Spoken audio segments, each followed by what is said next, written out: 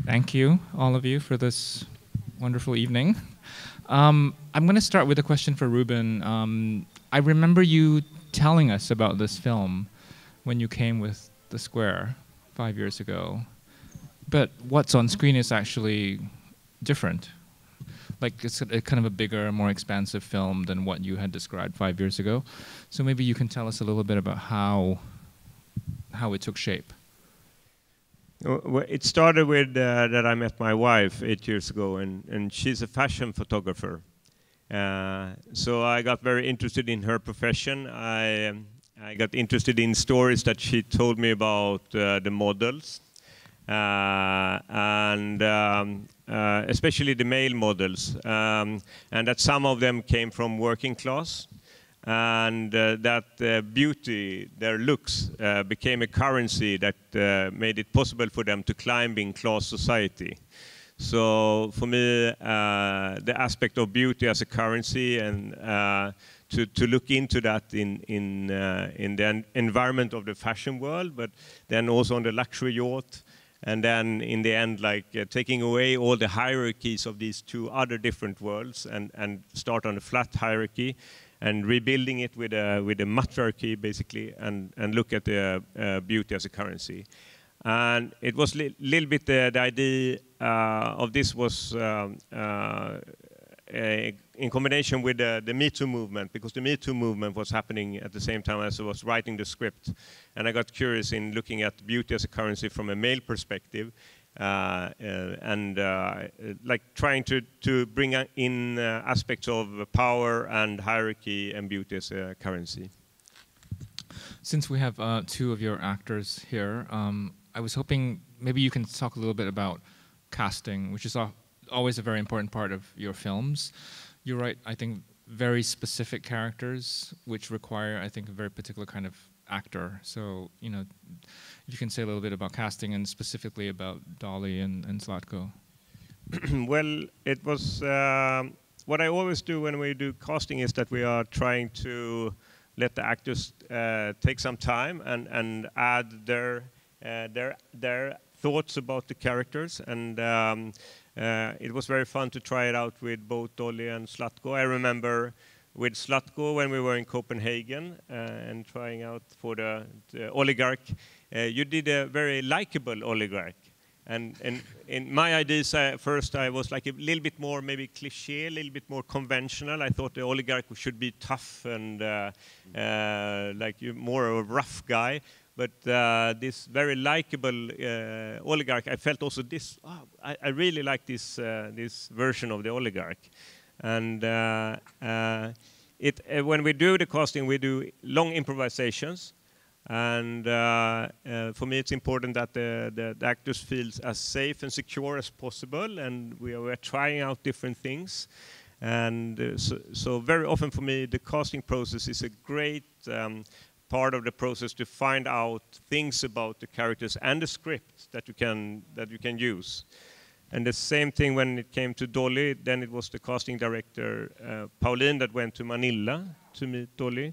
Maybe you can talk a little bit about what happened during that. But it's always a specific scene that we try out. For the Abigail character, we tried out the pretzel sticks and the fire that they forgot to watch. And then the boat scene with Carl, and then the I can't remember the other one. But it was also the scene on the yacht, cleaning lady, hair captain, which was that one. Yeah, we did that exactly. And for me, it was a very crucial moment, because it was, you have to believe in that this person can take command, that can take control over the group on the island, and Dolly did it in a very, very convincing way. So, but you need to give time to the actors in order to bring out what they have and the specific qualities that is in every single human being, I would say, that gives it something that is maybe a little bit unexpected about the part. So, I mean, all of you can talk about this, but how much does the film change based on that process? A lot. Yeah. I believe a lot. A lot changed after from Ruben, right, showing us the script up to discussing it with him, up to the actual filming, a lot of things changed, right, in a very big way, I believe. And I think that's really important because he took our own, what we felt was needed by our characters very seriously, and he respected that, and he allowed us that opportunity to explore and to put in what we thought our characters, how they should be portrayed. So yeah, it was very different. For me, it's this casting process. When I came in, so I say, "Wow, it's a different film," because it wasn't for the first moment. It wasn't that I, from some lines from scripts, should present something to Ruben to make my skill like actor, but it was like a dialogue from the beginning about characters. And I remember that when we did these improvisations, Ruben made changes. Wow, that's good. Yeah, so we changed. So like an actor, I was in the one process to build the movie together. That was a big difference. How we did. Well. I think it's very important, you know, when you're dealing with a process that is making a feature film, then you work for 5 years. From the starting point until the film is finished, this film took 5 years. And it's a little bit strange that we have this idea about the director and screenwriter that they sit alone and write, and they are in connection with God, and, you know, like they are creating a fantastic masterpiece, you know.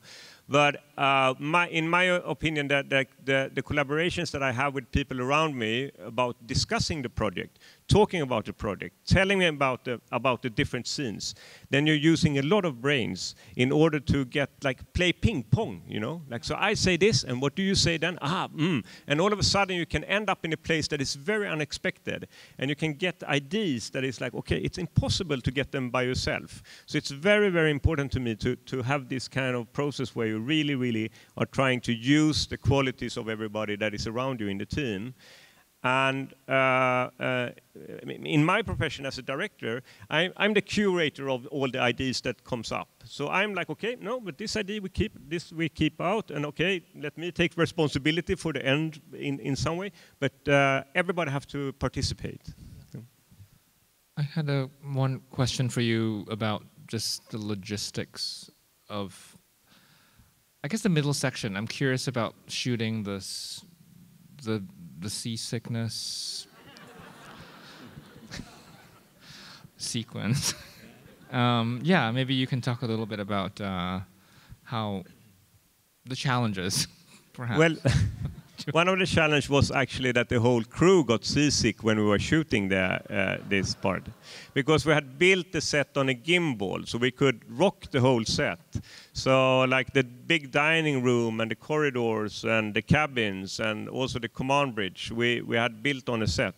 And we were spending, I don't know, was it 2 weeks or 2.5 weeks on this rocking set? And if you do that 8 hours a day, some of us actually got seasick. So we had, like, the DOP, we had to eat seasick pills. And but not Woody and me, please. No, yeah, exactly. And I also heard that there was at some point they weren't allowed to wear perfume because it was making people more sick. No, but it was an interesting experience, because for me, I want to be controlled, but it was not possible to be in control, really. And but I knew already from the beginning, we have to push it 10 times further than the audience expects. Just 10? Was it more than 10? You have to answer this. I don't know. But because when you see a scene like this in the movie, and I go to the cinema and I see a scene, yeah, they're going to be seasick, you know, then you don't want the audience to be safe. You want to go further and further and further, and in the end, maybe the seasickness means something. It becomes a metaphor of something, you know. Wait, of what? I can't answer that, but the idea was it's going to mean something. But yeah. Okay, I'm getting the sign that we have time for only one more question, but I'm going to turn that question over to the audience, and let's pick somebody to ask a question. So I'll just repeat the question. It's about just degrees of sympathy that you feel for the characters and how it shifts throughout the film, and maybe you can talk about it in terms of writing it and performing it. I love this question because I think that one thing that I've been dealing with a lot of my films is to try to step away from the individual. I'm trying to show the context of our actions. I wanted to step away of the storytelling of having a good guy and a bad guy. I wanted to be more of a sociological investigator of the situations. And maybe you understood a little bit that Marx has been an inspiration when it comes to some of the theories of the film. You know, that the great thing about Marx, when it came to... it was that he was putting in our behavior in a context. So when he wanted to explain our behavior, he showed the context. And Marx was also one of the inventors of sociology. And the beautiful thing with sociology, if you think about it, if you think about the milligram experiment, that we have someone giving electrical shocks to another test person, he makes us understand, in this context, with this setup, this could also happen to me. I also could be the bad guy. And I love that way of trying to give us a knowledge about our behavior. Because I think that we live in a time where we are staring us blind on the individual, we are pointing fingers on the individual, we are saying, shame you, and then we say, this is the bad behavior, this is the good behavior.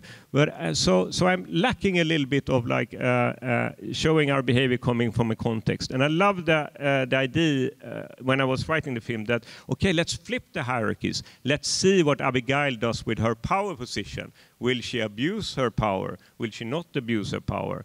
So to take away the individual aspect of being good or bad and rather point on that it's the context and the situation that creates a behavior. I'm afraid we are actually out of time. We have to wrap it up for tonight. But I want to thank all of you for coming. And Ruben, Dolly, Zlatko, thank you so much. Thank you. Thank you so much. Thank you so much.